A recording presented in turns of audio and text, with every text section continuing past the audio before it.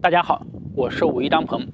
今天呢，我给大家分享一个调理我们肩颈不通，包括肩周炎啊、肩膀疼痛，然后肩颈不通导致的脑供血不足。好，下面呢，大家可以跟着我一起来练习。首先呢，两脚分开，分开了以后呢，把你的手呢自然的放松，好，慢慢的把手抬平，抬平了以后呢，往后握拳，向后拉。好，这样的话拉的话，手呢干啥？手肘垂下来，垂下来。好，这就是拉我们的手臂。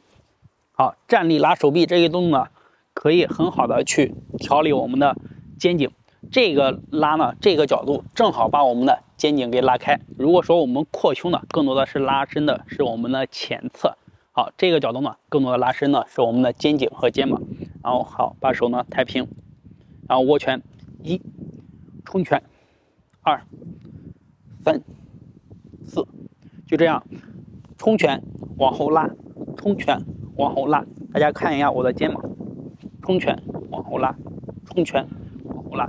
好，冲拳往后拉。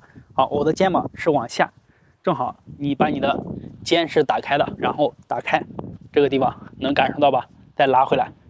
好，这样做呢非常的简单，大家可以慢慢的冲拳，慢慢的拉回来，慢慢的冲拳，慢慢拉回来。每天呢，坚持做个49次到100次，根据自己的肩膀的情况。如果你的肩膀呢比较僵硬，堵得比较死的话，或者时间比较久，练49次以后呢，整个肩膀非常的酸，这个时候我们可以休息休息，然后再慢慢的增加数量。好，练好这个动作呢，把我们的肩颈打开，我们肩颈疼痛的问题呢也能调理好。好，这个动作呢就为大家讲到这里。